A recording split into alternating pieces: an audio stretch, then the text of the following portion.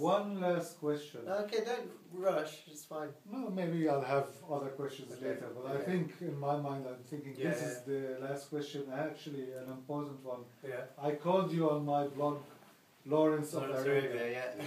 And I just said it, I just wrote it. Yeah. And I saw afterwards some newspapers actually saying Yeah. So you're saying even they used it? Even Jabbar. Yeah, Jabbar, yes, I saw. So was I the first one who said that? Yeah. Maybe. I mean, I used at home. I used to go to Lawrence of Arabia. This is what I told my daughter. I'm sure his father told him Lawrence of Arabia when I was in Abu Dhabi, when he was young.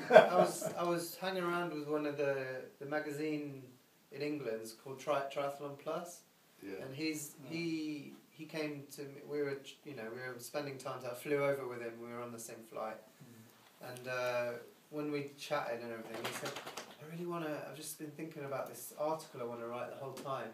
I want to call it Lawrence of Arabia. So he said it as well. A lot of people have come up with it.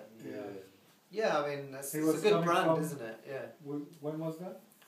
Abu Dhabi, when we flew to Abu Dhabi. Abu Dhabi race, the race. Okay. He was on the same flight, and we just met on the flight. And he's the head writer, not editor, but like chief writer in the magazine. So mine is until now it's the documented first patented use of that phrase for you, of that name for you. Good, okay. You wouldn't believe it now. It's been mentioned, Lawrence of Arabia. You know, when they filmed Lawrence of Arabia, I was there, and the contractor who lent them the camels, the horses, the cars, everything, Sliman Abu Hamatta, he's a Bedouin man, but he's best friend of my father. He used to be, like big business, money and everything. And he was supplying the film with all these things, and his son, Sulaiman his name, my dad asked his dad, say, listen, you're a Bedouin, you live in the desert and everything, give me that son, he's the same age of my son, my son will teach him. I taught him Arabic, so English. I taught him English, how to read, not a word of English, And he lived with us 3 years. He went to school with us. Really? And his bed, at my bed, the same, all my other brothers different, only me and him, and I would talk to him and everything. And he ended to be Royal Jordanian captain, flying aeroplane. And later in life, he was the head of the academy teaching flying. I went to classes and he taught me how to fly. And I took my PPL, private license, in flying, single engine. So I still have all the license and everything. So why did you, or how did you choose the name Lawrence for him? Okay, Lawrence of Arabia, always have it in my mind. I like that name to start with. But in the same day, Lawrence born, my father was here, we didn't know that he came, I think, a week, 10 days early. And they rang me and said, oh, Michelle is going to hospital, and they said, oh, what's that? Oh, she's going to have the baby. I said, okay, all right, okay, we're in England, but we were booked to go and see show jumping. The Derby, the top.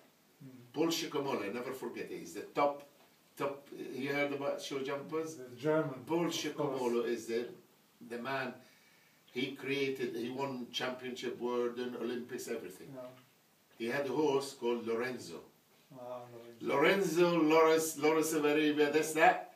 And I said, Michelle, before she's having a baby, they gave me the phone. I said, what do you think, Lawrence? Yeah, I like that name, guess what? Today, Lorenzo won the race. We're coming to, next day we were flying back to Jordan. So I didn't see him, when we went there, he was already there. Lawrence, and that's it. But Lorenzo, I never forget that one. You go back to the history, see Lorenzo, the name of a horse, show jumper, he won Hickstead, the top flight derby. I remember that. So I remember I never forget that. His horse, Lorenzo. Although I'm not much into it, but in Germany, of course, it was at a big that time, thing, because Paul Schockemoehle is, I don't know whether he's still alive or died. I don't know. Because he'll be now, at least he'll be now 80 something, Paul. But he's one of the best in the world, you know, he's the best he was. Very good. Well, thank you very much for all the time and the interview that you did in pieces. And no, Lawrence Arabia is good because it gives me a chance to have a brand, you know. Yes. Like it's something to work on. Like you have to have something to sell, and that's one thing I can.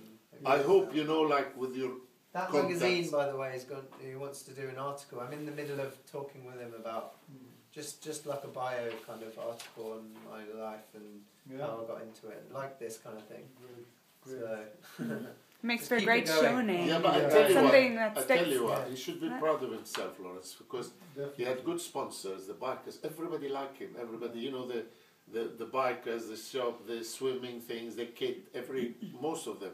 They had a good team in France. He races for a French team as well. Well, I got the team, a lot of my friends over to race for the team, and I got them to get into the division, the Grand Prix stuff, and now we're in Division 2, and I've got another friend to come to make the stream stronger. And so hopefully next year we'll be in the top flight. Last year he raised them up to the higher level. Now they are. I've got a really good relationship with a lot of guys in the business anyway. So doing business wise, that's another way I can help Jordan is by providing them with good deals for kit and bikes. And so like for example when they first got a budget, they bought 10 bikes or 6 bikes, and they went to a shop and paid full price.